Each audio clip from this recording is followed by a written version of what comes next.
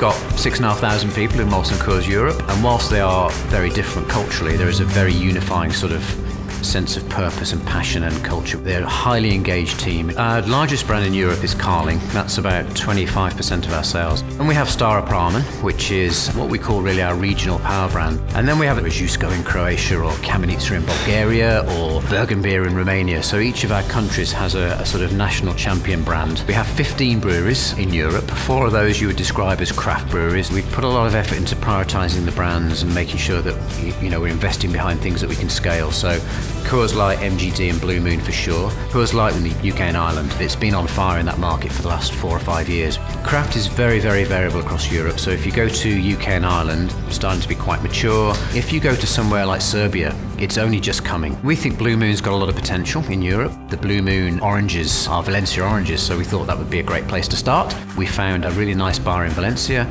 converted that into a Blue Moon tap room. We're going to replicate that model in Spain and hopefully scale it up across Europe as well. One thing we are proud of is the focus we've put on customers in the European business. We put a first choice for customers program from everything from telesales to sales contact to delivery service to trade marketing. That took us from 19th in the Advantage survey to first as of last year. We have great brands, and it's our job to continue to write the next chapter in what has been a very, very long successful story for these brands.